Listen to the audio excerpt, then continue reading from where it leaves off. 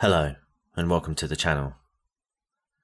I hope you all had a great Christmas and New Year celebrations with friends and family where possible. Let's hope 2021 is a better year than 2020.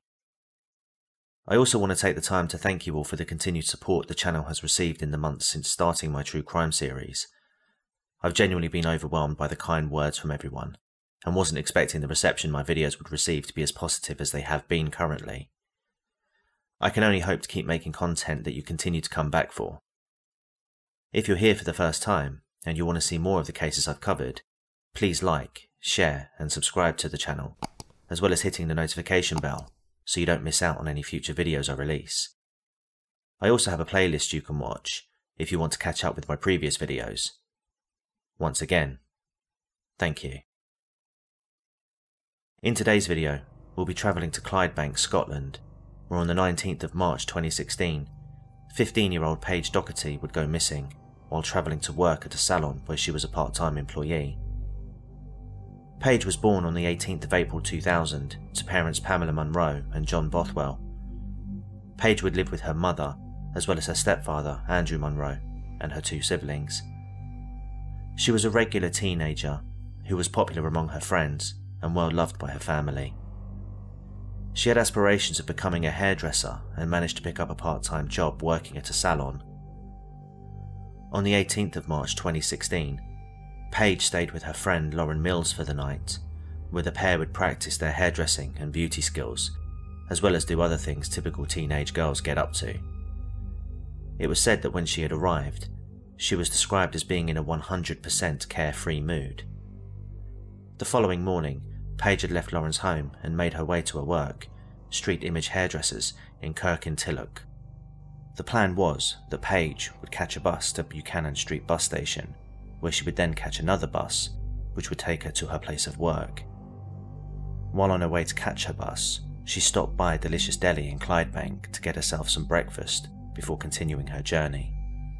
However, Paige would not make it to work that morning. Alarm bells began to ring when friends noticed that Paige hadn't updated her social media accounts, which was something they thought was very unusual. Initially, Lauren, who was concerned that she hadn't heard from Paige, reached out to her friend's mother, Pamela, to see if she had heard from her. While Pamela had not heard from Paige, she tried to reassure Lauren that it was likely Paige was still working, as her shift wasn't expected to end until later that evening, and that she would likely hear from Paige afterwards. Pamela would also say it was possible Paige had forgotten her phone charger, as this was something Paige would often do. 6 PM would come and go without Paige showing up, although the family was still not overly concerned, still believing that the reason for Paige's absence would be down to more innocent reasons, such as at a friend's home or at a party. Despite the family's belief that there was a rational explanation, Paige's friends would continue to grow worried and reached out to social media in the hope of tracking down Paige. Friends would also send Paige messages asking where she was and to hurry home. While the messages were delivered, they were marked as unread. None of her friends had any success in reaching out to Paige. This was completely unlike her. It wasn't long before Pamela discovered Paige hadn't turned up for work that morning. The family's concerns had now increased dramatically. The salon began questioning Paige's whereabouts at around midday. They had attempted to reach out to her in multiple ways, such as Facebook, WhatsApp, calling and text messaging, but like Paige's friends, they received no response. As soon as Pamela was made aware of Paige's absence from work, she immediately contacted the police to report her daughter missing. At this point, Paige had already been missing for 13 hours. The following day, and with Paige now missing for 24 hours, the residents of Clydebank were awoken to radio appeals for Paige's whereabouts and for her safe return. Andrew and Pamela would also participate in some radio interviews. Many people would search for Paige, driving around the area in the hopes of bumping into her, going to locations where Paige would be known to go to, as well as placing missing person posters out on the streets, questioning bus drivers, and raising awareness on social media. However, as time went on, fears that something bad had happened to Paige had grown. Pamela had even asked police when they would start searching ditches, although they would assure her that there was no need to think the worst at this stage of the search. They would tell Pamela that 9 times out of 10 they would find the missing teenagers safe and well, but Pamela felt that she was facing the scenario where her daughter was the one that wouldn't be. The search of the neighbourhood drew no results, leading the police to increase their efforts. By now, their concerns were beginning to grow. They had searched the family home to rule out any foul play, and had also begun house-to-house searches and retracing Paige's last known steps. 30 hours into Paige's disappearance, police were now attending local businesses in the hope of finding any information which could point them into finding Paige. Newsagent owner Ashi Ahmed confirmed to the police that he had witnessed Paige entering the Delicious Deli at around 8:20 AM on the morning of Paige's disappearance, after briefly speaking with her. When police visited the deli, John Leatham, the owner of the business, confirmed to police that Paige was a regular customer of the deli and had visited the store to order breakfast. John Leatham then told police that Paige had left to continue her journey to work. With police now knowing where Paige was on the morning of her disappearance, they turned their attention to the bus routes that Paige would have taken in order to get to the salon. Police obtained CCTV and spoke to bus drivers, who would have driven the routes Paige needed to take for more information. By Monday, the 21st of March, a major incident room was set up, and Paige was now being considered a high-risk missing person. By now, the reality that Paige wouldn't be found alive was becoming a frightening possibility. Investigators would search the family home again, now focusing on concentrating their search to those close to Paige. They also took statements from Pamela and Andrew. Although 52 hours into Paige's disappearance, and while in the middle of searching the family home, a body was found. The body of the young woman was found in a bush along a road nearby in the local area. The killer had made some effort to conceal the body by covering her with grass. Despite the strong possibility that the body of Paige had been found, police were still keen to keep the missing persons inquiry open, in the hopes the body found was unrelated to the ongoing case. Forensics were called to the scene, where they began to search for clues. They found the girl to be very young, with multiple stab wounds to the head and neck. There were 61 stab wounds, 43 of these were to the head and neck, as well as a further 85 slash wounds. Furthermore, her nose had been broken, and her eye was slit straight across. There was also a hole in the body the size of a man's fist, created by an uncountable amount of stabbings inflicted on the young girl's body. There was also a substantial amount of blood found on the victim, but not in the surrounding area. This strongly indicated that the murder took place elsewhere, and that the body had been dumped where it had been found. Paige's family were informed and were asked to identify the body. Pamela and Andrew attended the morgue, and tragically, it was confirmed that the victim was Paige Doherty. News of Paige's death sent shockwaves through the Clydebank community, as it was now clear a killer was walking among this otherwise close-knit community. The police were now hunting for whoever carried out this despicable act.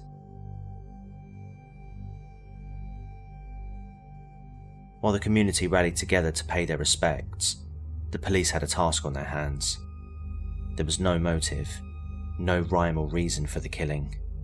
Police also had no suspects and no clear leads. Police trawled through the evidence they had gathered so far and went back to the location where Paige was last seen. They re-examined the statement provided by John Leatham to work out where Paige could have gone after leaving the deli. Police discovered one of the nearby shops near the deli had CCTV positioned outside of the store. They were able to find Paige on the CCTV, entering its view and heading towards the shop. There was just one problem. There was an issue with John Leatham's statement. Paige entered the deli, but she didn't leave. John Leatham had lied to the police.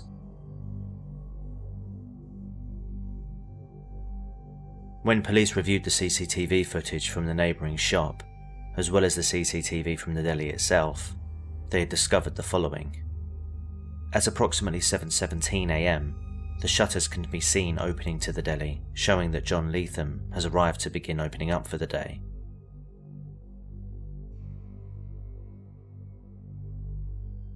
Just over an hour later, at around 8:21 AM, Paige is captured on CCTV on the neighbouring shop, walking towards the deli where she enters. Soon after, John is spotted on the external cameras running from the deli, closing the shutters where he runs away towards his home. He shortly returns with his car. At around 9:58 AM, John is then spotted leaving the deli, where he enters a newsagent's next door. He is seen again approximately 1 minute later, leaving the shop, running back to the deli. Roughly 5 minutes later, external CCTV spots John leaving the deli, where he opens the boot of his car, retrieves some items before returning to the shop, leaving the boot open. Moments later, he returns outside, this time with a full bin bag which he stuffs into the back of the car. Around midday, the external cameras again pick up Leatham leaving the deli, where he enters his car and drives away.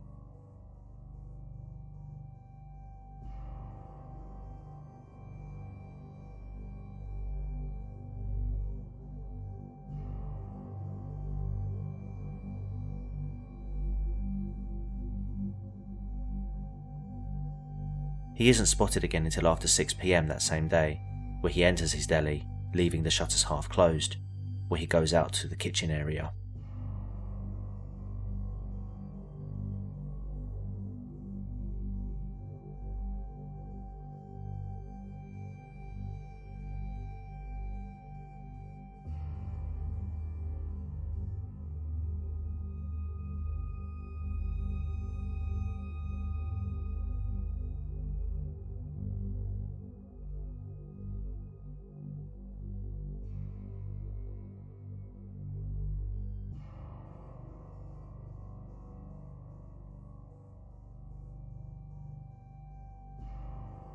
Police immediately knew that John was now their prime suspect and informed Paige's family that an arrest was impending. John Leatham was placed under arrest and taken into police custody. The discovery that John was responsible for Paige's death was shocking to the community, to say the least. John was a 31-year-old married father who opened the deli in 2013. Those who knew him were in disbelief that this seemingly normal, well-respected man could be capable of such an act of evil. Regardless, the question which was on everybody's minds was now apparent. Why?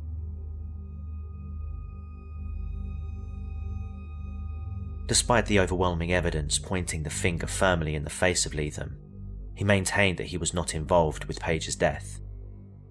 Forensics were called to the Delicious Deli to find evidence which would link John to Paige's murder. They would also obtain warrants to search his home and car. However, when police searched the deli, they were unable to find any obvious signs of blood or anything to suggest that a struggle had taken place on the property. Even the police within the deli provided no evidence to connect John to the crime. This revelation had police perplexed. The CCTV clearly showed Paige enter, but not leave the deli. Furthermore, the actions of John Leatham on the day were indeed suspicious, to say the least. Something was missing, and police needed to find out fast. Otherwise, they'd have to let Leatham go. Suddenly, a witness came forward to police and provided information which solidified the police's view that the murder had taken place at the deli. The witness, Ashi Ahmed, who had earlier stated to police that he had seen Paige on the morning of her disappearance, told police that he saw the shop shutters close approximately 5 minutes after he entered. He then saw Leatham at approximately 9:30 AM, where he heard a neighbouring business employee ask John what was on his nose, to which he replied that he had a nosebleed. He then visited Ashi's newsagent shortly after 10 AM to purchase bin bags, antibacterial wipes, and bleach. Knowing this, the police researched the deli with the intention of searching for any small evidence, like hair or fibres. Forensics would lift the floorboards to find blood which had seeped underneath, as well as blood found on the oven and between the fridge and freezer. It was apparent now that Leatham had thoroughly cleaned the area to hide what he had done. Police now had what they needed to charge Leatham, although they would first present the evidence in the hopes he would confess, as well as provide a motive to explain this sickening crime. In September 2016, 6 months after the murder, John Leatham appeared in court. Here, he would finally confess to the murder of Paige Doherty, as well as provide his apparent motive as to why he carried out his frenzied attack. Leatham had stated that on the day of the murder, Paige came in and ordered breakfast. While she waited, the pair had got to chatting, and according to John, Paige had expressed an interest in working at the deli. John said he then let Paige into the back to complete an application form, although upon realising that Paige was only 15, he apparently told her that she was too young to work there. Leatham said that Paige threatened that if he didn't give her a job at the deli, she would report him for sexual assault. John said that he panicked, as he was convinced people would believe Paige, given that his brother was already a convicted sex offender. It was then that he carried out the attack on Paige. However, this explanation was not accepted by the courts, as there was no evidence to support the claims John was making. There was no application form found at the deli. Paige already had a job, which she was happy in, and those who knew Paige stated that this was not something she would ever do to someone. The court also learned that after removing Paige's body from the deli, he left her in his car while he continued to serve customers for the remainder of the day. Afterwards, John took Paige's body to his home, where he locked her body inside his garden shed and took his wife and child out. He would then move her body to where she was found, 2 days after the murder took place. On the 12th of October 2016, John Leatham was sentenced to life imprisonment, with the possibility of parole after serving 27 years. John Leatham, you have pleaded guilty to the murder of a 15-year-old defenceless child and a second charge of attempting to defeat the ends of justice by trying to cover up your actions. The circumstances of the crime, all as described in the agreed narrative, disclose that this was a savage, frenzied attack. In my view, no evidence of any motive has been put before me to explain the ferocity of this attack. You must have struck the victim in excess of 146 times with a knife, which on your account just happened to be handy in the back room of your shop.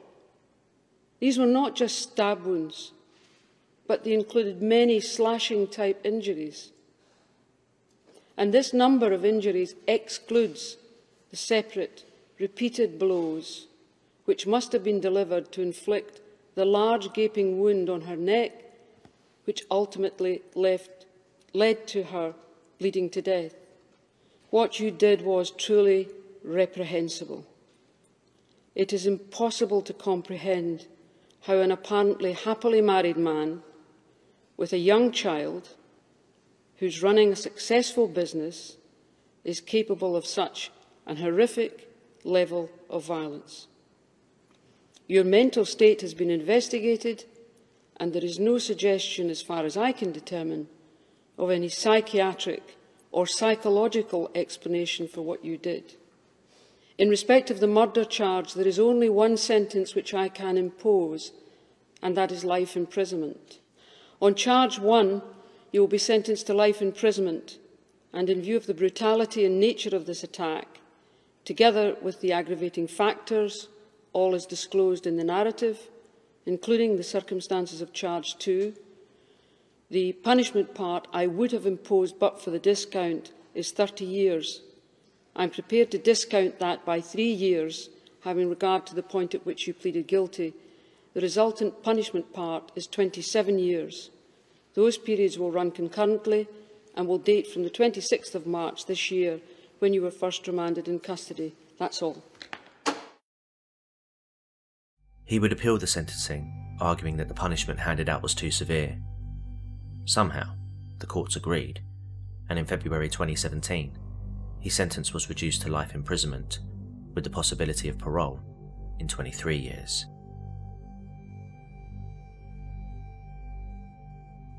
Paige's death naturally shattered the family, although there have been some moments of brightness since.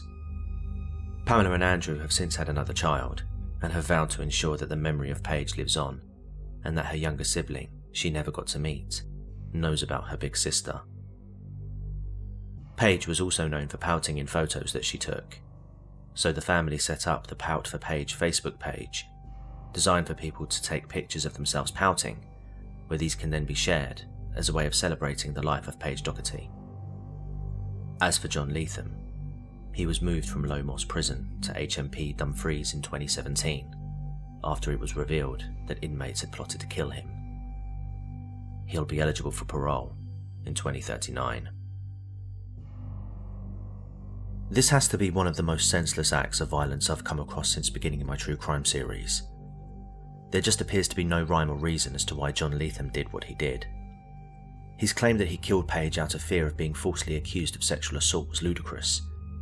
It's worth noting that the CCTV was tampered with, which was why the police didn't have video proof of the murder. Furthermore, if John really was worried about Paige falsely accusing him, the CCTV would be the very thing that would clear him of any wrongdoing. It just doesn't make sense. The popular theory is that John made advancements towards Paige, who rejected him. Tragically, this was what made him snap. Sadly though, we'll never know the truth, as John has never said what actually happened that morning. Nevertheless, it is relieving to know that the investigation was a quick one, and that justice was served for Paige. Thank you for watching. If you like true crime and want to see more videos by me, you can check the playlist I've created for you to do just that. Please remember to like and share this video, as well as subscribe, so you can keep up to date with new true crime videos I release. Until next time, take care, and goodbye. For now.